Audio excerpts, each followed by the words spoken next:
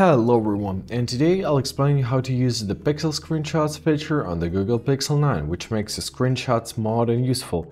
So let's make it screenshot. So in order to do that, at the bottom of your phone, find your power button and your volume button. So in order to make screenshot, you'll need to hold the power button and the volume down button at the same time. Just like this, the screenshot has been made. Let's press on it, press save. Now your screenshot is saved. So in order to find it, go to your Google Photos, right here, go to your Collections tab, find your screenshots, and here you'll have all of your screenshots.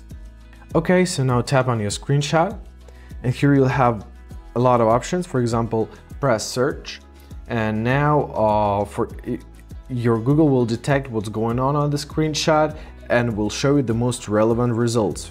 All right.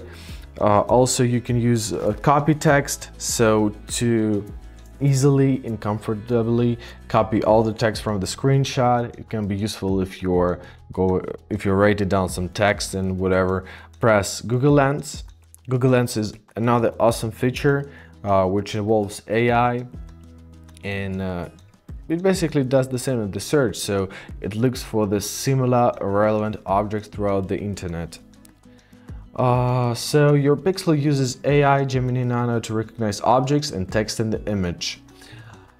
And that's it. I hope this video was helpful. Thank you so much for watching and have a great day.